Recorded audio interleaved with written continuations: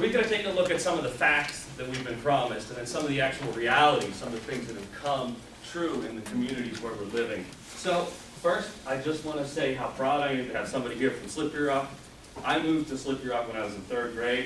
I lived there for about 20 years, and I'm very confident and comfortable to know that we have such great people up there doing wonderful work, and we're going to talk a little bit about some of the work that has been going on up there as well.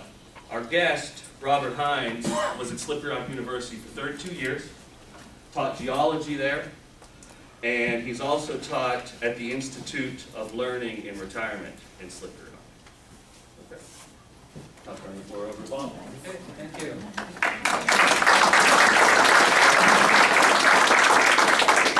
First of all, if you have any questions as we go along, don't feel that you have to wait till the very end to ask them. Just make it known that you have a question, and I'll be glad to work with you on that. Now I have to get the screen back. It's that too long. The wonder of computers. Oh, go back through this. There we go. Good. Basically, I've been told that there are several people here who are rather interested and concerned about the earthquakes that have been happening over in the Youngstown area. That's not really an official part of the presentation, but as we go through, at some point I'll be glad to address that and talk about those and the geology and what the problem might be. So anyway, I'm going to start out, this is longer than it should be, I have to admit. But I'm going to start out by talking about the Marcellus and Utica Shale and what the industry promises. Not in any kind of written form, except we see it on television all the time, we hear it from the politicians all the time, that this is what they're promising us to do. And here's a list of some of the promises that I've personally heard, I've seen people put forth. Energy independence for the United States, increased job growth in Pennsylvania, and other gas-producing states too, obviously. Decreased pollution from vehicles, electrical generating plants. Slowing down the greenhouse effect and environmental warming because of the decrease in pollution. Landowners that have the mineral rights are going to essentially become fairly wealthy. There won't be any bad health problems for people or animals. Our sources of water, aquifers, will not be contaminated. And any surface disruption that occurs within the community because of the drilling procedures would be short-lived. And you'll hardly notice the finished sites. Those are the promises I've heard. Now, I don't know if you've heard of any additional ones, but those are the ones that I've heard and come up with. Quite honestly, some of them are valid. But on the other hand, some of them there's some problems with. So we're going to go through each one. We're starting with that one that the United States is going to become energy independent. Dominion spokesman Don Donovan said that his company expects the Cove Point, Maryland liquid natural gas terminal facility to become import and export facility as early as 2015. For those of you who are not familiar with this Cove Point, Maryland site, that's at the north end of Chesapeake Bay. Because he says America is going to have excess natural gas, and the drillers demand that the gas be exported, that it be sold and be exported. And when he said that, he didn't really mean the drillers. What he meant was the companies and the people who own the companies. And so let's look at some of these companies. The Barron Group, I went too far on that one. Here we are. Following companies have joint ventures with financiers or other companies in China, South Korea, India, Japan, and the United Kingdom. Korea, they're all in here. Gas star exploration, 21, these percentage figures are the percentage amounts that these financiers or other companies have in the Marcellus and Utica gas exploration in the Appalachian Basin. which include West Virginia, Pennsylvania, and New York City. Gas star, South Korea has 21.43%. United Kingdom, they didn't divulge how much they own, but they own a good part of export resources. Chesapeake sold out to China or got financed by China for 33%. It was about $1.5 billion, if I recall. And then they found out that they started running into debt, so they went and sold another 20% of their share to China to pay off the debt that they were getting. And South Korean financiers put $200 million into it, bought that much of it. Japan owns almost a third of Anadarko Petroleum gas exploration in this country. India owns 45% of Atlas Resources, which is now part of Chevron. Chevron bought out Atlas Energy. India has some of Korea's oil and gas, again an unknown percentage. Another one, India owns 45%. East Resources, which is a limited liability corporation owned wholly by Royal Dutch Shell, which of course is Dutch, 100%. But their operations are largely in Tioga and Butler. And that's what we're seeing here in Butler County now, is Shell oil. And they're not drilling for Marcellus, they're drilling for the Utica. And there's a reason for that. According to the Pennsylvania oil and gas law, and you'll see, I'll show a diagram of this later, but there's a formation in the Devonian age rocks called the Onondaga Formation, and the Marcellus is right above it. And way down here is the Utica. But according to the Pennsylvania oil and gas law, at the present time, anything in the Onondaga or below can be taken by any company that's drilling, even if you don't have a lease with it. They can take it from you. It's called unitization, or it's called forced pooling. But that does mean they have to have a certain amount of the land around them that they do have leases on before they go under your property. The idea is, the reason for that was that if a company has leases around and there's a few spotty ones that didn't lease, they're not going to, it's going to restrict the amount of gas they can get out of the ground. And so the rationale in the law is that it's for the conservation of the resource. And what it really means is not the conservation of the resource, it's the obtaining all of the resource you can get for the least amount of expense.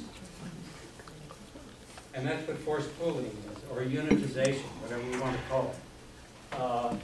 We'll talk more a little bit about that later. But in any event, that's why they're going for the Utica, because they can do that. So if you've got 2 or 3 neighbors with large plots of land that are leased, and Shell is going down, or any company is going down to get the Utica, basically they can go under unleased property also. They will have to pay a royalty for the gas they take from underneath that property. No doubt about that. This is in Pennsylvania now? This is in Pennsylvania. This is the Pennsylvania that the old oil and gas law that was passed back in the 60s. I can't remember the exact year, 65, 66, somewhere in that range. Okay. Barron Group is a member of what we call Tioga, Pennsylvania Independent Oil and Gas Association. It's based in Hong Kong, offices in Beijing, Vancouver, and Macau, none in the United States. And yet they're a member of this Pennsylvania Independent Oil and Gas Association. Wow. XTO Energy and ExxonMobil have formed a new organization to manage their gas resources globally. And basically, there's a lot of gas being sold globally. So energy independence for the United States is kind of strange when you realize the reason that the companies are demanding that a lot of the gas be liquefied and shipped overseas is because it's these overseas people that own it. The oil and gas industry is not a United States industry. It's a worldwide industry. Okay, we'll talk a little bit more about that as we get to it. question. Yes. The data on your slides here, is that available in that form somewhere accessible? So that you can sit and take That it? data, I got that data just off the internet. Okay. Yeah, I don't remember the source, but I can, I've got a copy of it, and I can look at it. See me right after the meeting, and I'll show it and give it to you. If anyone else is interested, I'll do it there too. Just to make clear, Chesapeake sold 32%, then 20%, so 50% or more. No, Chesapeake sold 33, about a third of their percent, or 32%, whatever it was, 30%. Sold that, in other words, it was financed by a foreign company. So that foreign company really owns that percentage of all of Chesapeake's Appalachian Basin, Marcellus. Not all, it's a part of the field. Yeah, right, right. So, And the 20% is a part of a different field. right, well, no, the 20% was because they ran into financial problems, Chesapeake did. Would you like a little clarification? And they had to get refinanced, that's what the article said. Yes, do. Well, Chesapeake has signed a lot of leases in this area. You probably all know that. And most of those leases say they have to drill within 5 years. Well, of course, it takes about $5 million to drill a well. So in order to raise funds to do that, they took parts of their, they've got several lease fields all over. They took a section that says, if you'll come up, and whoever it was, and this was available to domestic as well as foreign, if you will provide the drilling money, we will sell you a 33% share of what comes out of this field.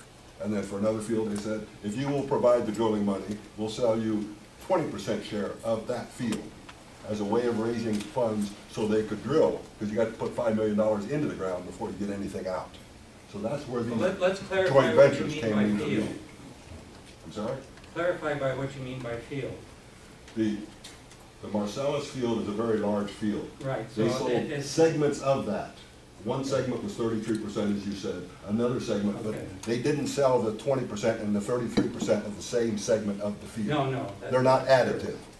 Those are percentages of different parts of the Marcellus Right. field. And even if they were the same field, they still wouldn't be additive to get up to 50%, because 20% of what would be left would not be 50%.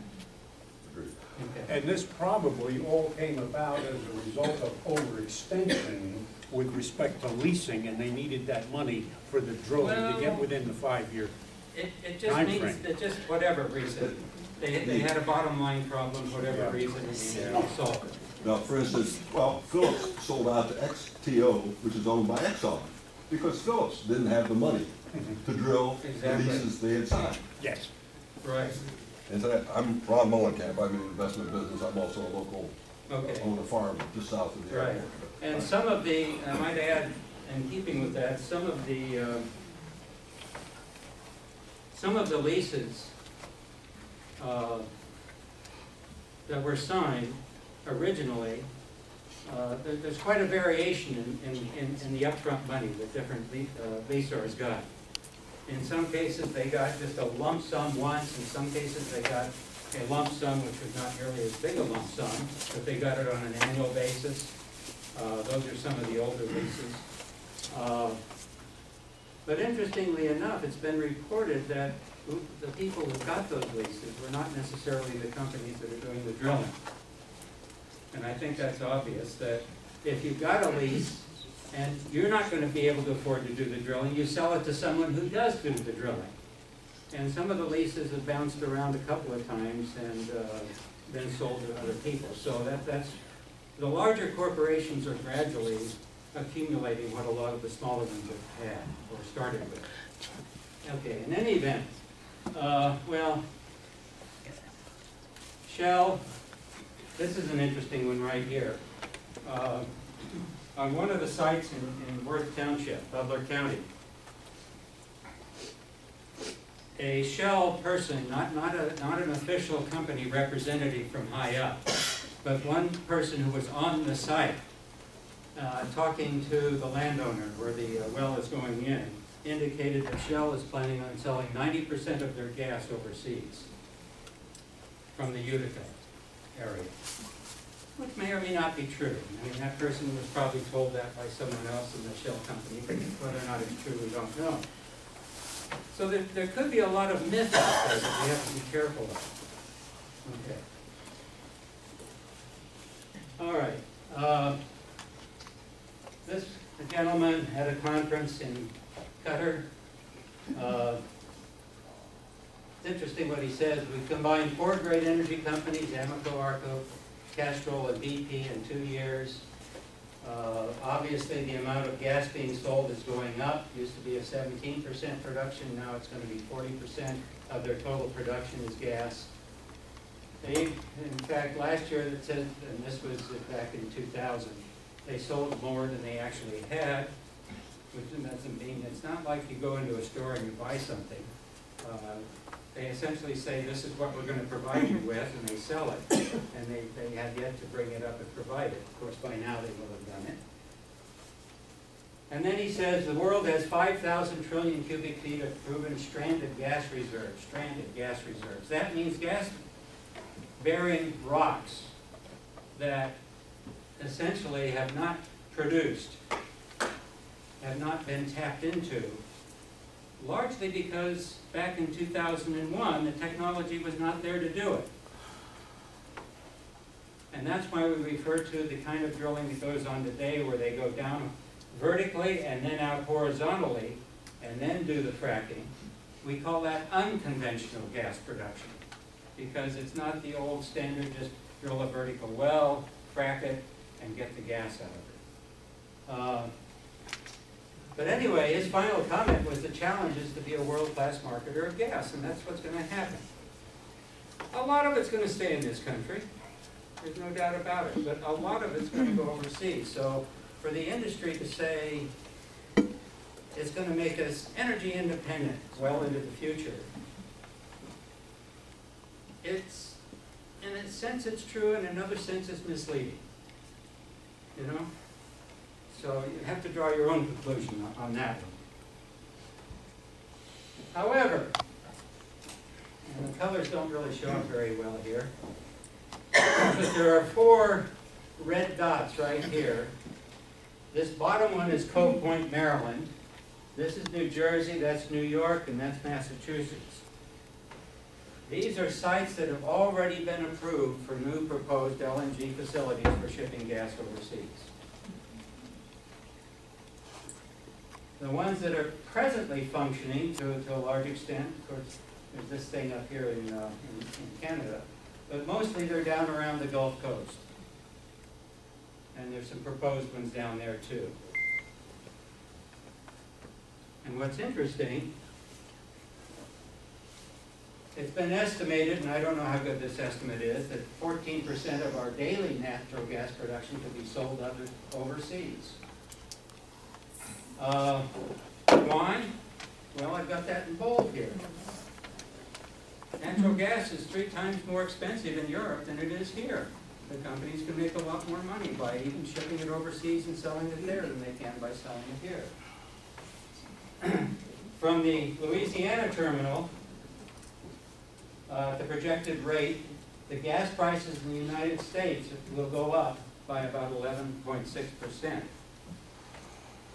Which means although we may have a lot of gas, we may become more energy independent than we are today. We'll probably be paying more for it, but that would be true anyway because of inflation. We always pay more for things year after year after year. Can I speak to that? Sure. How many of you heat your house with natural gas? You remember in 2008 when gasoline first got above $4 a gallon? That winter of 08, you also had a fuel surcharge on your natural gas bill. Did you notice that didn't happen last year, even though gasoline got up to $4? Because of the shale, historically, natural gas tracked in price with crude oil. When crude oil moved up, so did natural gas. The first time that that hasn't happened has been in the last 3 years because of the shale gas. Right. So, yes, in Europe and in Japan, Japan runs a fair amount of imported liquefied natural gas for power plants. That has all tripled as the price of crude oil has gone up. The reason your home heating bill didn't go up last year and probably won't, it may in fact come down this year, is because of the shale gas. Mine went up. Did it? Kept people's natural gas raised at 9%. Relative to, What it was the year before. check what it did in '08. In Erie, they've lowered the prices, but the spread between the price of natural gas and crude is now about 2 or 3 to 1, as he mentions.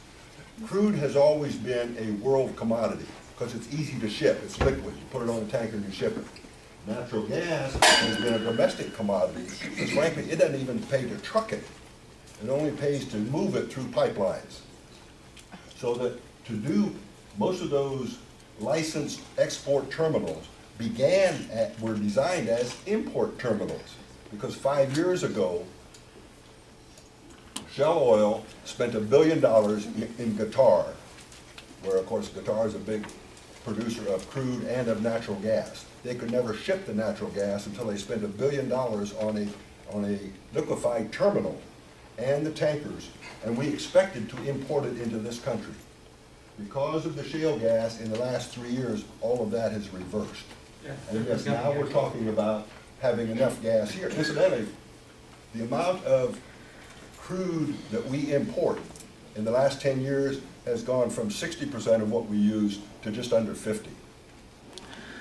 And because the shale in North Dakota, the Bakken Shale. Can you hold this till we're done? Because I mean, Yes. we'll never get through this thing. Questions? But, you know, in a sense, what you're If you saying, think I'm wrong, there's please some tell. validity there. Oh, no, we just want to hear the The only speaker. thing is that, there's also the statement that was made by one of the industry people that the price of natural gas falls any lower than it is today, it won't be economical to actually get the gas out of the Marcellus in Utica and sell it Well, locally. the reason they're drilling Can we wait? Wait, can we hold things till the This end, is a long please? presentation. Okay, well, I'll try to get through it here. No, don't rush, Bob. Industry, politicians, they're saying that we should change a lot of the vehicles to natural gas, particularly buses and trucks. That's what they're saying, because it would create much less pollution than burning it. Electrical generating plants should be switching to natural gas instead of using coal. And that we would have energy independence for the next 40 to 50 years.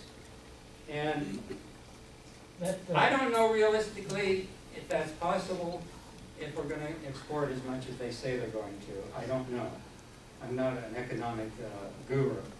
But as far as I know, I've never seen any kind of comprehensive analysis done on it to show what that's going to do. So that's something that's still up in the air. Increased job growth in Pennsylvania and other gas-producing states. We'll look at that one next real quick. And how much can you trust the news? In any newspaper, I don't know. But in any event, they said that the Marcellus Shale has created 48,000 jobs, and that refers to new hires. But that's not the same thing as jobs created.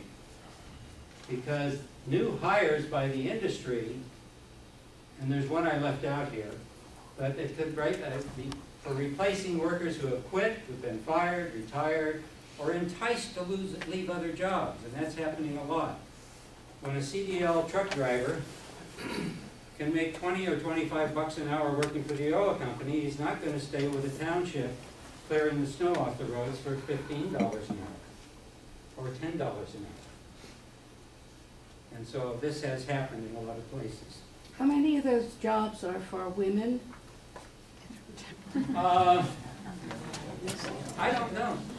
But I would be willing to say that if you had a good truck driver who was female, they could get the job just as easily as a male, but there aren't very many out there, I don't think. Good question, you'll see a lot of females behind 18-wheelers. Yeah, well, okay, so there may well be, there may be some for women. Well, site work. One of the things I did not include here, I said I left one off accidentally, and that is that a lot of the new jobs in Pennsylvania are actually people who have come in from places like Wyoming, Colorado, Louisiana, Texas. You see a lot of Texas license plates and so on around now. But they are living here, they're renting, they're paying money, they're helping the economy for as long as the drilling continues and the fracking and so on. Okay. However, that 48,000 The Center for Workforce Information Analysis, Pennsylvania Department of Labor and Industry, actually said that it was only 9,288 jobs. So where did the 48,000 come from? Not only that, of the 9,288 jobs, this was back in 2007 and 2010, ancillary industries lost 3,619. So where's the discrepancy? Well, the discrepancy is that the industry is saying that it's going to create all these jobs, but they're including the people who pump the gas at the gas stations, they're including the ticket taker at the movie theater, they're including a lot of jobs that I personally wouldn't say they are directly related to the industry's activities, yes. But they might have been there anyway without the industry, but the person might not have been making as much money, or maybe not quite as many jobs, I don't know. But there's a discrepancy there, and no one's bothered to clear that up yet. But this diagram shows something that does clear things up a little bit. During the development, that's the red here, during the development phase, the total direct employment is estimated to be rather high. Direct employment, up around 1,900 to 2,000 people, all the way through about the year 2019. Now, why doesn't it just keep going up? Because there's many more wells that need to be drilled. One of the problems is there's not enough drilling equipment to do the jobs all at once. Nor is there enough, I would imagine, cash to sink $5 million into every well and every site instantaneously. So in any event, that's what happens. The blue represents the people used in the actual production. And by about the middle of the 2025, it's going to get to the point where maybe, if they do what they say they're going to be doing, there won't be a lot of new drilling, or any new drilling hardly, and it's going to be all production, and that's going to stay constant. So those people are going to stay here in Pennsylvania because they're part of the production process. Now, they may be Pennsylvanians to begin with who get the jobs, or people from Ohio, maybe some from Texas, who knows? But they're going to be living here during that time. They'll be paying taxes here, they'll be paying their rent here, or buying homes, whatever. So it's not that we're completely being invaded by outsiders. Okay, but you'll notice that by about 2050, as production starts tapering off, and that might be unrealistic, and I'll mention why in a second, but there's got to be some kind of reclamation that goes on, shutting these things down, sealing them off so that they don't become a problem, and so on in the future. This actually may go on a little bit longer before we get to that point, because we've got not just the Marcellus, we've got, at least in the northwestern part of Pennsylvania and the eastern part of Ohio, we've got Utica Shale. And basically, once it tapers off, you can go back in and refrac it to release more of the gas. So it may go on a little bit longer.